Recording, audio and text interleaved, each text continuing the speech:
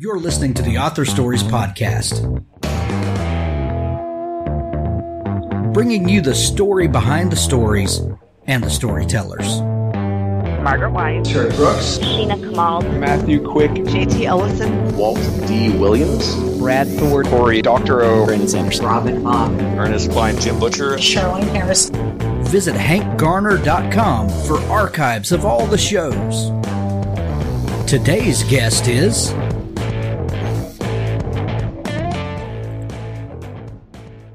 Well, thanks for joining me again for the Author Stories Podcast, where I bring you the story behind the stories and the storytellers. Today, I'm really excited to have Soman Chainani on the show with me today. He has a brand new book. Today, when we're recording this, is release day. It's called The School for Good and Evil, number 6, One True King.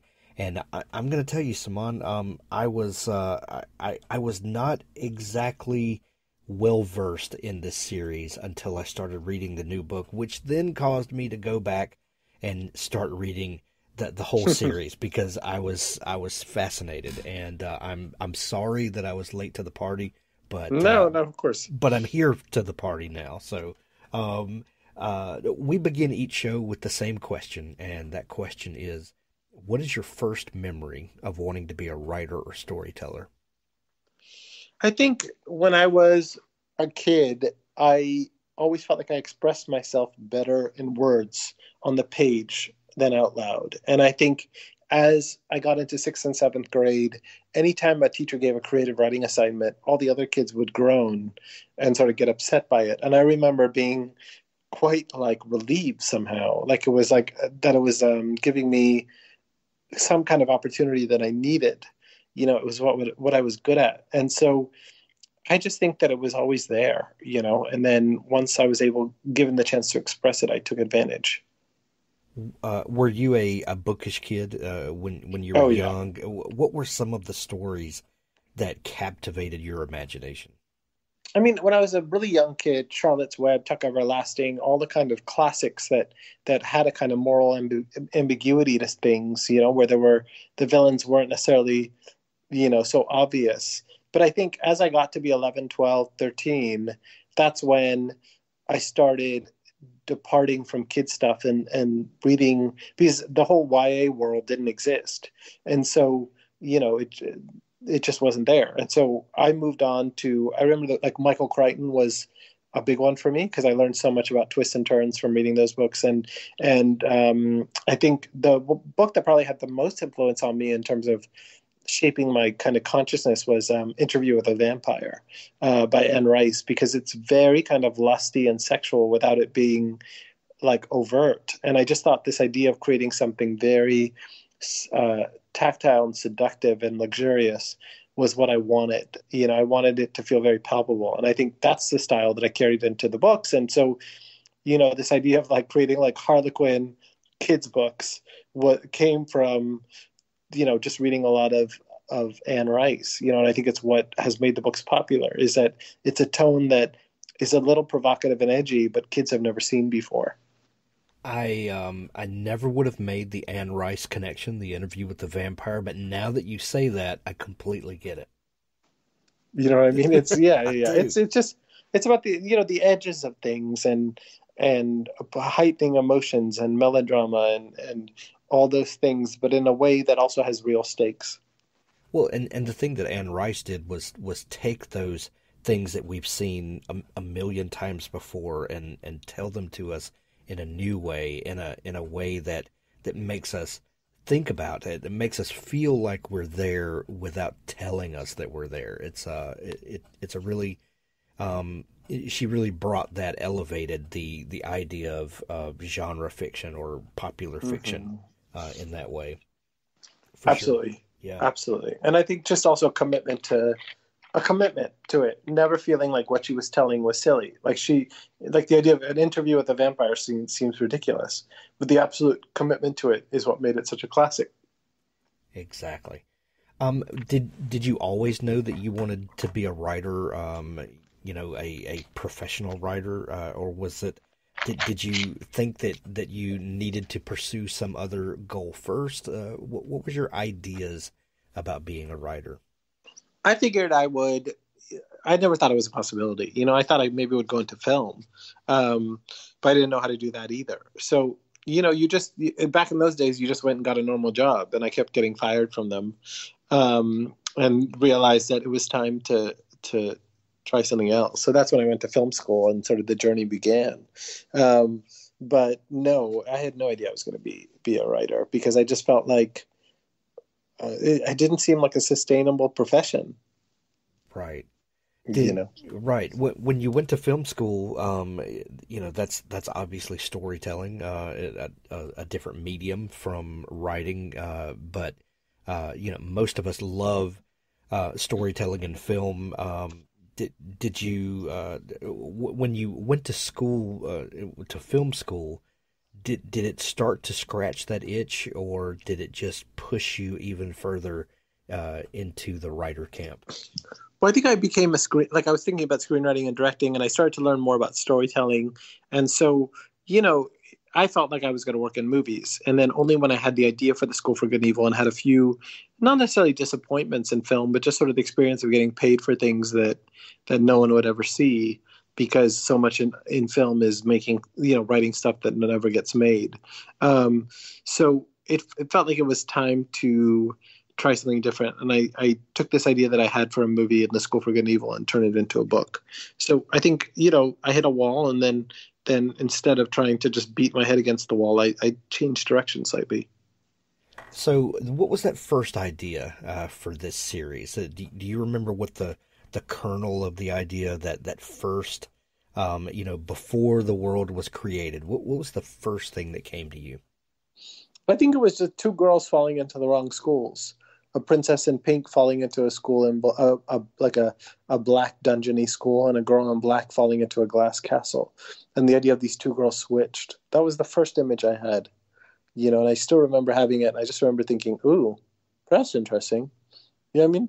Right. So the idea of these kind of established kind of fast and furious tropes being kind of turned on their head and switched up. What do you think it is about taking those kind of common tropes that are ingrained in who we are and the kind of storytelling we've always seen, and mixing those up? Why do you think that tantalizes us the way it does? I think it's just part of our vocabulary. I remember when I wrote my thesis in college on female villains in postmodern fairy tales and why wicked women are so compelling to audiences. And I remember it got nominated for this big prize. And so for the prize judging, they brought together 18 professors from all the different disciplines at school, and they parceled them out to the experts. So whoever the top 3 experts on a given thesis were got to read it. So if you're writing one about spinal surgery, then you might have the bio, the chem, and somebody else read it. And they went through every single one, parceled them all out, got to mine last, and they were like, okay, this one's on wicked women and fairy tales, and all 18 people raised their hand, because all 18 people thought they were experts on fairy tales, because all of us think we're experts on fairy tales. I was like, of course. The funny thing is that the most famous fairy tale scholar in the world is Maria Tatar, who was at Harvard at the time, and she was there, and she's raising her hand, and she's like, why am I competing with the math guy for this thesis? She's like, it's ridiculous. She's like, the idea that everybody thinks they know fairy tales because they watch Disney movies is absurd. So, I think that makes it even more compelling material. The idea that everybody thinks they know it, so therefore you better take it on and fix it, Exactly. Want to grow as a writer and take your writing to the next level? Give Pro Writing Aid a try. Pro Writing Aid is a grammar checker, style editor, and writing mentor in one package. Pro Writing Aid will never replace a human editor.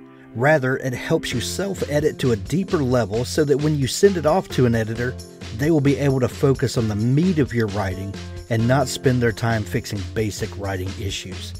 Pro Writing Aid is the only platform that offers world-class grammar and style checking, combined with more in-depth reports to help you strengthen your writing. Our unique combination of suggestions, articles, videos, and quizzes makes writing fun and interactive. Writing can be grammatically perfect but still feel awkward and clumsy. Pro Writing Aid searches out elements like repetitiveness, vague wording, sentence length variation, over-dependence on adverbs, passive voice, overcomplicated sentence structures, and so much more. Nothing makes a writer lose credibility faster than spelling and grammar mistakes. Submit clean, error-free writing. Go to ProWritingAid.com and use code HANK20 for 20% off of Pro Writing Aid Premium. Pro Writing Aid. Check it out today. Exactly. So you have this idea. You have this, these two characters who are going in opposite directions of where we think they're going to go. And then they, does this world just open up for you? How does the story start to unfold for you then? I think for me it was that I had to learn with the first book, because the first book I really outlined heavily, and during the writing of it would get frustrated that things were not following the outline. And I realized that I had to let go of the outline at some point, because the good stuff happened when I let go of the outline. And that's how I learned to write the books, was just to let go and be like, listen, there are elves inside you who know how to do this. They've been doing this for your entire life. Like, stop trying to predict your own story. So I learned not to try to predict my own story and to just go with it. And I think that's what also has made the series successful, because I never know what's going to happen. I'm completely as mystified by the twist as everybody else. And I think that honestly has become the series' greatest strength. Okay, so that brings us, there are well-defined camps in writerdom, between the pantsers and the plotters. And the people that are writing by the seat of their pants, and the writer is just as surprised as the readers. And then you have the other folks who are planned out ahead of time, and know where the story's going, and use a roadmap to write the story that they've already brainstormed ahead of time. So you are in the pantser camp, is that right? Yes, 100%. 100%. So, I'm just going to play devil's advocate here for a second, because I'm somewhere in the middle. I like to plot a little bit ahead and write into it, and then kind of leave myself open for possibilities. And, try as I might, I cannot plot out an entire book ahead of time. It just doesn't work that way. For me. But, let's play devil's advocate just a little bit. When you're dealing with a series that's as complex as this one is, with as many characters as you've introduced, as you have, are you literally just writing by the seat of your pants? Do you have any idea where the story's going? I think I always have a beginning, a middle milestone, and an ending. So I have the end. I always know where I'm going, and I think it would be very difficult to do it without that. Sure. I think I have to have a clear sense of the ending. Even the last line, I need to know. So I think I've had that. And as long as I have the end goal, then, it doesn't matter what route I take, as long as it's clear and everything makes sense. But knowing the ending is the important part. I have to know the end. So you're writing toward a known element, but what happens between here and there is up for grabs. Exactly. And I think sometimes you really do end up down a garden path. And the question is, is there a better way to do it? Do you need to come back and unravel things? All that sort of stuff. But I think in the end, for me, it's being able to take those routes and not know where I'm going often yields the best stuff. Absolutely. So you had this idea of two princesses being kind of sorted into houses, and not the places where we anticipate that they'll go. How did the world start building up around that? When you first had that idea, what did you do with it? Did you jot that down? Oh, that there may be something to this. Did you start kind of writing these characters to see where they went? Like, how did it begin to unfold for you? Well, for that first book, I really did try to write it as a movie. So I did kind of write it as a treatment, like a full-out synopsis. For the latter books, I would just start writing the first chapter and see what happened. But that first book, I really did try to outline, as much as I could. Gotcha. So, what were you doing while you were writing this book? Were you working, another job? What was your life like during this time? I was tutoring kids for the SAT and helping them with college applications. And so I was doing that basically 7 nights a week and then writing during the day. So like mentally I was exhausted all the time. And I felt like I was a floating head for, years and years trying to get these books done and everything like that. And so that was kind of like my experience. But I had worked with so many teenagers. I'd met so many kids. I had had so many experiences, kind of intimately with kids of the age group I was going to write for, that I think it helped me a lot in creating my material. And even having test cases to run material by. So, it sort of went hand in hand, working with these teenagers by night and then writing by day. So you wrote that first book as if it were a film treatment. Did you know this was going to be a novel, or when you finished that first story, what did you decide to do with it? How did it come to the rest of the world and become this whole thing that it is now? Well, I'd worked with a producer on a couple of movies for Disney Channel. And so I'd gone to her and said, can you read this? It's feeling like a book to me. And she was like, oh, yeah, this definitely feels like a book. She goes, would you be willing to write it, on spec? And I said, basically for no money and see if we can sell it. And I said, no, I don't think that's in the cards. I didn't feel like it just wasn't in me at that time to write a book and just try writing a book. So, she knew everybody in publishing because she had done a bunch of big adaptations. She had done Tuck Everlasting, Babysitter's Club. I can't remember all the other things she did, but she had done all these kind of big classic adaptations. And so she said, well, let me take this treatment out to publishers and see if anyone's interested. And I wrote the first couple of chapters of what the novel would be. And I think she took it out to 17 publishers. And 16 of them were like, no, we need to see the whole book. And HarperCollins was the one who jumped and bought all three. Like they bought 3 books in the series just based on that treatment in the first 2 chapters. So, I think it was luck. It was just, again, luck. Had Harper had that right editor not been there at the right time. And she was great. She'd been there for a very long time and she loved working with first-time writers.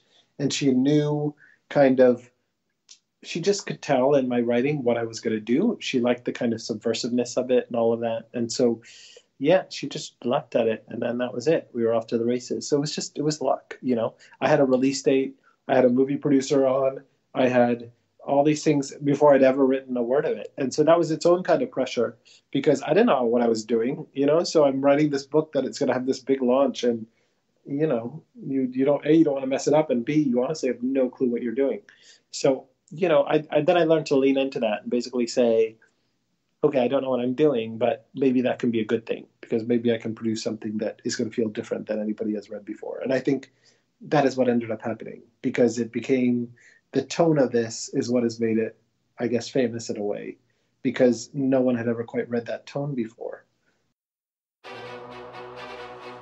World Anvil is a browser-based world-building platform designed for all world builders, writers and novelists, dungeon masters, game developers, and everyone else. World Anvil keeps your world setting safe and organized, helps you find your characters, locations, plots, timelines, and maps quickly and easily as you write. Then, if you choose, you can showcase your amazing world building to the world, beautifully and interactively, to keep your readers engaged. You can even use our professional tier to build your career selling access to behind-the-scenes content your readers will love and growing your community. Build your world setting in any genre with over 25 custom-built world-building templates, complete with prompts to inspire your creativity. Allow your readers to explore the public parts of your world in an innovative new way with interactive maps, timelines, and wiki-style articles. Give special access to co-authors, beta readers, customers, or patrons to see exclusive behind-the-scenes content. There's a free version to get started with all of the major features. Guild membership offers you a host of extra options, including comprehensive privacy settings, co-authors, presentation options, and so much more. Join our community of over 800,000 world builders, including professional authors. Take part in competitions and learn more about world building at this fantastic online community. Use the coupon code HANK to get 20% off all 6 and 12-month subscriptions. WorldAnvil.com. I'm a recent convert, and I know you will be too. You know, we talk a lot on this show about the gift of anonymity, and usually the first book is written kind of in the bliss of writing, and sometimes it's not bliss at all. Sometimes it's extremely excruciating hard work. But no one is expecting anything, and you write that first book, and then you go through the publishing process, and then that second book usually is where all of the pressure happens, because you have a track record, and there's something out there that you're competing with your own self with, and all that. But you didn't get all that. You were under the wire from the very beginning. That is fascinating. And I think also the sense of, that experience, getting through that. Then I had the opposite experience with 2 through 6, because 2 through 6, another writer would have clammed up, because they would have had that bliss on the first, and then, been tight in writing 2 through 6, because they would have felt the weight of expectation. I felt the weight of expectation on number 1. And so the idea that I could sort of start too fresh and kind of redo the experience meant that, I don't know, I felt like 2 through 6, I sort of bucked against expectation. Anytime anybody was like, oh, are you sure this is going to be okay? Like, this is such a commercial hit. Do you want to go this far? There were a lot of like in the second book, Sophie, the main character, I turn her anatomically into a boy for 60% of the novel. And so my editor was like, what is happening? She's going to be a boy now? I said, she's going to be a boy now. And so, being able to make that decision and not stress about it was because, I don't know, I just felt like I had earned the right to do what I wanted. And I think that ultimately also helped the series, So, I think just by nature, I guess being a middle child, if you try to impose rules on me, then I just have no interest, there were so many things we did with School for Good and Evil that should not have been allowed. Like, you're not allowed to have romance in middle grade books, like heavy romance in middle grade books. It's just not allowed. But I don't know. I just was like, who made that rule, right? And so then I changed that. Then, there's a whole thing where the kids turn into animals, and when they turn back, so if you turn into a bear and you are an 8-year-old boy and you turn into a giant bear, your clothes are going to explode, right? So you come back and you don't have clothes on, and everyone was like, we can't publish this. And I was like, why? Like, this is what happens. And they were like, nope, it's obscene. I'm like, it's not obscene. If he lost his clothes, he'll figure out a way to get clothes again. So then luckily, this movie Brave came out at the same time from Pixar. And anytime they turned into animals, they turned back and they would have no clothes. And I was like, there you go. So that somehow got me through that. Pixar. Yeah, it got me through that. So it was a lot of fighting the fight of, I'm going to do what I want. I know that I'm new to publishing and I don't know the rules, and I haven't read any middle grade because I hadn't, I just wasn't interested. I felt like, but let that be the asset, and I think now you've just seen a lot of kind of books crop up in this space that try to follow, that kind of pathway, trying to appeal to kids who, want something a little edgier from their reading. I love that you were not well versed in middle grade and couldn't quote all of the the series that were out, and this is going to be this meets this, or whatever. I write a lot of science fiction, and when I'm writing, I can't read in the same genre a lot of times because it just, I don't know, it just feels weird. And yeah, absolutely. Yeah. Can you talk a little bit about writing a genre? I think for me, the entire part of writing, middle grade is not to think of it as middle grade. I think of it as I'm writing for everybody. And so, when I'm working on these particular stories, I'm always trying to make them as universal as possible. So, the fact that I hadn't read any middle grade, I think helped because I've read middle grade since. And whenever I read middle grade, I'm like, wow, I get away with so much. And that makes me nervous. And then I don't, then like the instinct is to pull back. And so I just feel like I like not reading middle grade because then I have a very skewed perception of what it is. And I'm able to just go for it. And I'm lucky to have a great editor who, has been editing for 45 years, named Tony Marquis, who edited Maurice Sendak and Shel Silverstein and all these sort of classics. And, we fight like every 10 minutes about the fact that she thinks I've crossed the line? Yes. Does she ultimately listen to me and we have a productive dialogue? And 90% of the time, does it end up staying? Yes. But the 10% of the time where I do go over the line and it's too far, she's right, And so it's great to have somebody that, in the end of the day is going to do what's right for the book. I'll give you an example. It's kind of spoilery, but it's worth saying. Like at the end of the book, at the end of the 5th book, there's this ring that's super important. And Tedros, the son of King Arthur, who's kind of this clumsy hunk, who is kind of like suave at one point, but also like over emotional and difficult on the other, has this ring, and he sort of unlocked it with his mouth, because it's in this locket that you can only open with his mouth. And I needed him to give it to his girlfriend, at the end of the book, because it's such a shock that he finds it. And I have him give it to her by kissing her. And so he literally, like, in kissing her, kind of gives it to her in her mouth. And I remember my editor being like, you have just written a 630-page book that ends with mouth hockey. Why can't he just hand her the ring? And I said, because it's better this way. She goes, I think it's reading as just, like, the grossest thing in the world. But she didn't say, like, don't do it. She just said, this is what it's feeling like. And so I went back and was like, well, okay, you have this suave boy who's super clumsy. So it was just the tone. It was just tweaking a few words here and there so that it was an idea he had, and he sort of did it in the moment. And she was sort of, you make her kind of shocked by it, but then also like, at one point, like in an instant, the girl is both horrified that something's being passed to her in her mouth and yet also elated that she's having the discovery that he just had. And finally, when I worked on like the 50th draft of this 3-line little paragraph, she was like, oh, okay. She goes, I smiled for the first time. I said, okay, we can publish it now. It's ready. So, sometimes you have to, stick by your instincts and have the right editor by you to kind of keep asking, why are you doing this? What do you want from this? Absolutely. And it's never a bad thing to, as a writer, to keep checking your motivations and, am I staying true to what I've created and to my audience? That's a good thing, that having those people in your life and in your business are good. So this is book 6, One True King, that is out today.